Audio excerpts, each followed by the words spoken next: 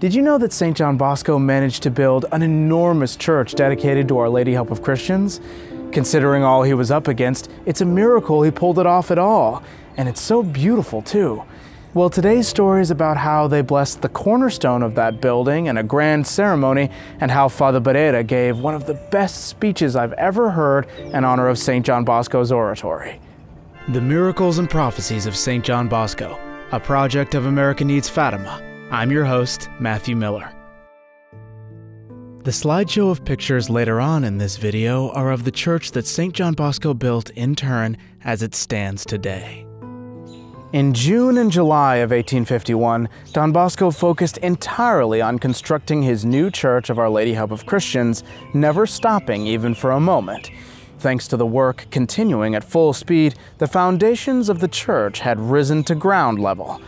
Don Bosco and the other clerics in charge of the oratories presented a petition to the Archbishop at the Curia asking permission to bless its foundation stone. On July 18th, Canon Celestine Fissore granted Don Bosco and another priest the permission and right to conduct that blessing according to the Roman ritual. The canon granted this permission in the name of Archbishop Luigi Fransoni, who was absent. The blessing date was set for July 20th. More than 600 boys of the oratory, many with trumpets, spread this news throughout the city. So that evening, a great crowd gathered at the site, a larger gathering than anyone had ever seen in those parts.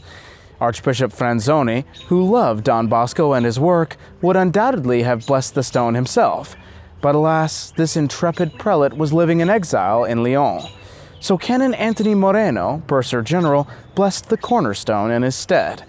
It was set in place by Commander Joseph Cotta, who was a great friend of the poor and a distinguished benefactor of Don Bosco's works, and Mayor Bellone cemented the first limestone with his trowel.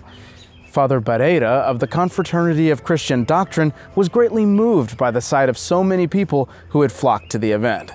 Supported by the significant number of Turin's priests, patricians, and matrons who crowded around him, Father Barrera mounted a small hill and improvised a spectacular speech.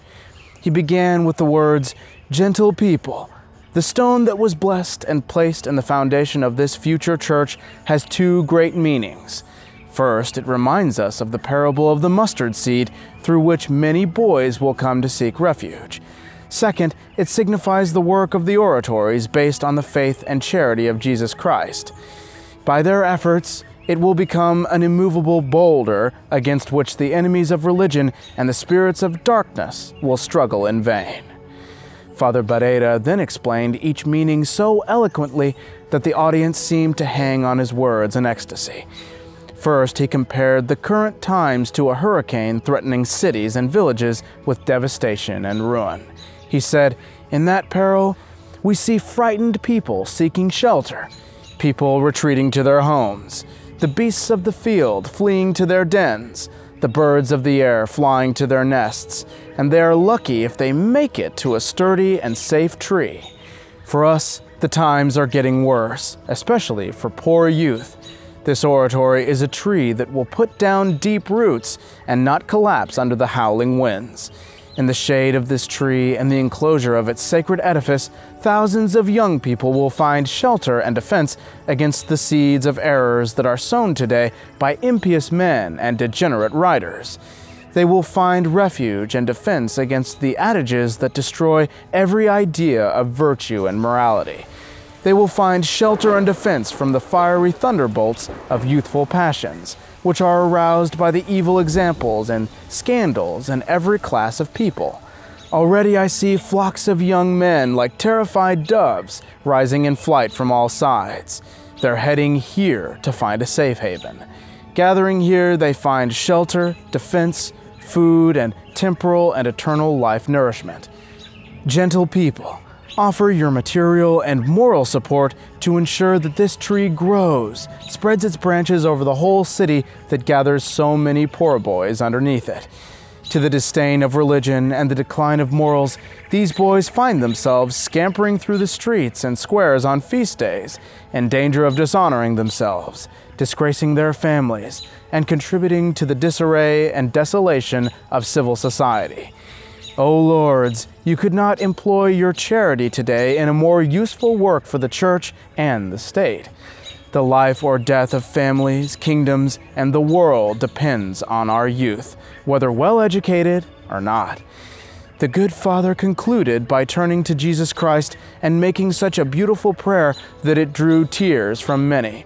O God, our Savior and our Lord, thou art symbolized in this cornerstone. Take this undertaking under thy omnipotent arm.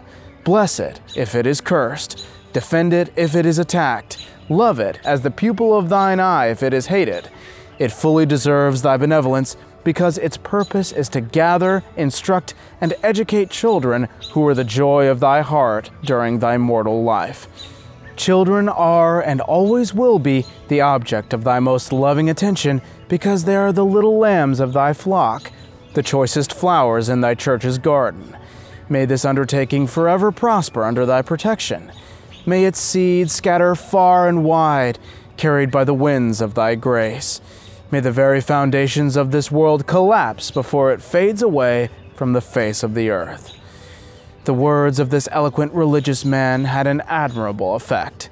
They seemed divinely inspired and prophetic because they came and continue to come true. When night fell and the crowds left, Don Bosco remained with only the boarding students.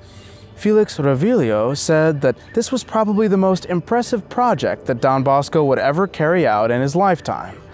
Don Bosco replied, "Oh, this is nothing. There will be other buildings here and yonder and over there." The young men carefully noted his words and waited for the fulfillment of his predictions. However, the new construction was enough to increase the enthusiasm of the Oratory's young people. Jewish boys often attended along with them. He welcomed the Jewish boys with joy. He entrusted one to Ascanio Savio for instruction, and the young man ended up being baptized.